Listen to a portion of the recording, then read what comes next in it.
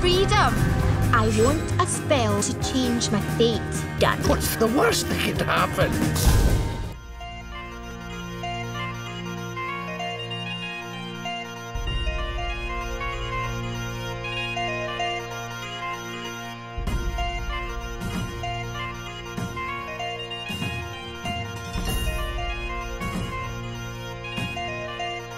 Great honor to be here, be able to share it with the people of Scotland and especially with the Edinburgh International Film Festival. It's fantastic. It's a perfect place for the film to play, and I'm really excited for everyone to see it. It's very important to me because I used to work here. I used to work here at the Edinburgh Film Festival just because I loved movies. I used to sit and watch them all day. To have such a giant, high-profile film be part of, this festival, I think it's good for the film and it's good for the festival.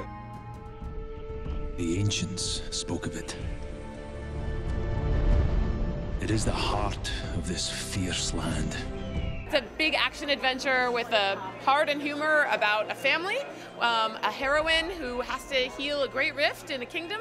And she's a feisty, cheeky girl with red hair. And being Scottish, I've met a few of them myself. It's time that she takes some adult responsibilities, and she's not ready. I've got duties, responsibilities. My whole life is planned out. She just doesn't listen. When they said they wanted me for the film, they called me and said, we want you to do this film. As soon as I heard it was Pixar, I was like, okay, I'll do it. It was a no-brainer. You don't really get asked to do the movie. You kind of get a summons. It's like, it's like a court appearance. Pixar will require you, and then you go. It's a bit darker than your average Pixar film.